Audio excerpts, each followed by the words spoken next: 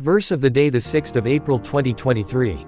Be sure to keep the commands of the Lord your God and the stipulations and decrees he has given you.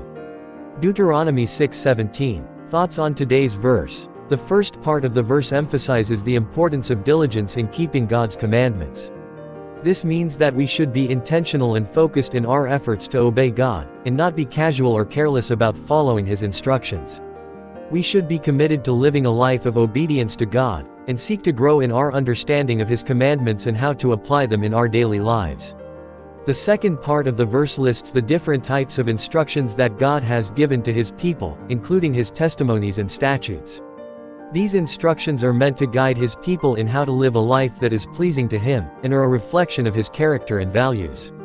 Overall, Deuteronomy 6:17 teaches us the importance of living a life of obedience to God's commandments. It reminds us that following God's instructions requires diligence and commitment, and encompasses all aspects of our lives. Prayer for the day. Dear God, we come before you today with a desire to diligently follow your commandments and to live a life that is pleasing to you. We recognize that obedience to your instructions requires commitment and focus, and we ask for your help in staying true to this path. We pray that you would give us the strength and wisdom to navigate the challenges and distractions that can lead us away from your will.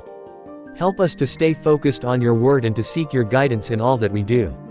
We also pray that you would deepen our understanding of your testimonies and statutes, and help us to apply them in our daily lives.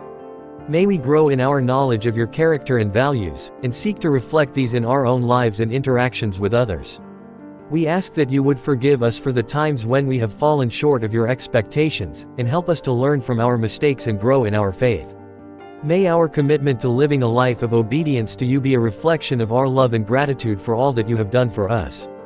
We pray all these things in the name of Jesus Christ, our Lord and Savior. Amen.